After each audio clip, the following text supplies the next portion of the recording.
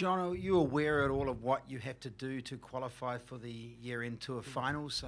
It's quite tight in the point situation. I just wonder whether you're aware of that and whether that is on your mind at all. I'm really not. I mean, I know where I'm at, and what I do know is that I think the guys really just in front of me actually have a pretty sizable lead on me. So I'm not thinking about it.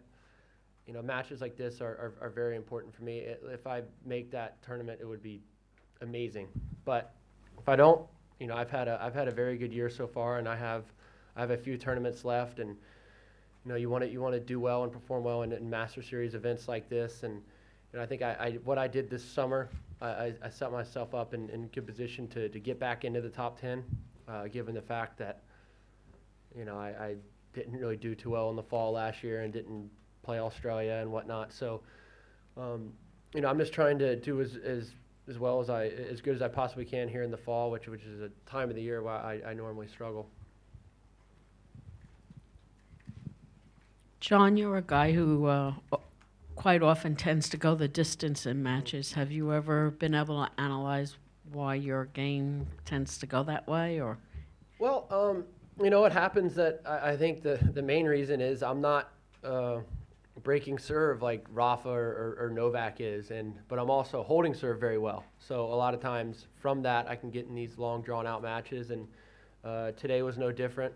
You know, I was glad I didn't have to, you know, win any of those sets in a tie break. It takes a little bit of stress and pressure off of me.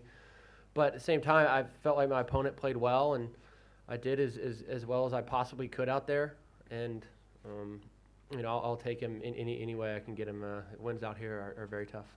So is that the area of the game that you sort of work on the most in your returning game, given that you've got the asset of the serve? Yeah, I mean, I work on it a lot. I don't, you know, with my serve, I certainly don't neglect that. That's my main weapon, but I still work on it quite a bit.